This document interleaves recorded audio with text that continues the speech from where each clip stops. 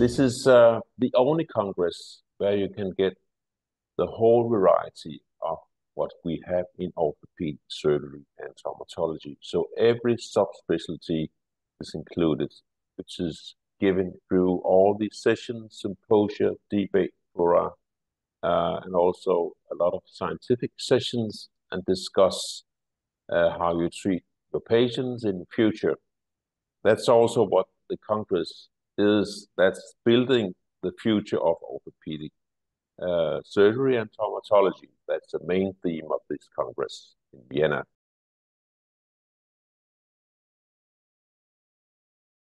That's a good question. We don't know yet. We have to learn how to use AI.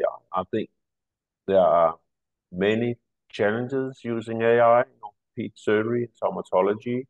And what we have learned in my clinic is that from AI, we can actually see more fractures which was not diagnosed by the younger surgeons. So the patient have a delayed diagnosis in contrast to if you have used AI. The future will tell us which place it will get, but it's coming to stay, I'm sure.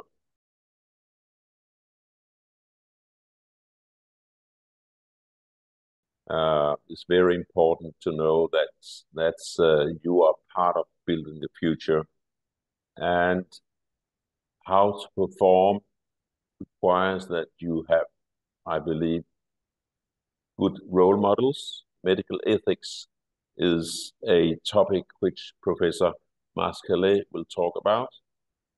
So you will learn how to practice and how to respect patients. Professor Stuart Goodman is one of my role models.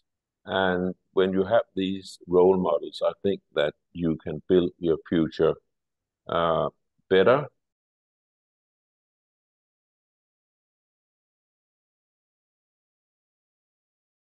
During my career in EFORT, during many congresses, I have really been listening to a lot of scientific presentations with, I will say, very different quality. So if the quality of research is not good enough, then it cannot draw any conclusions. And then you have wasted research. So with this research cafe, I would like to draw attention on how to do good research.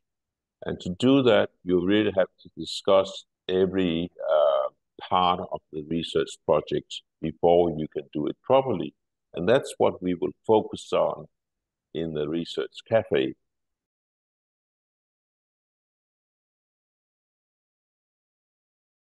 I think the most important thing is to come and meet your colleague and friends. Discuss, do networking. That's the main thing. And then the second is to learn a lot from all these sessions. That's good for you and for your patients.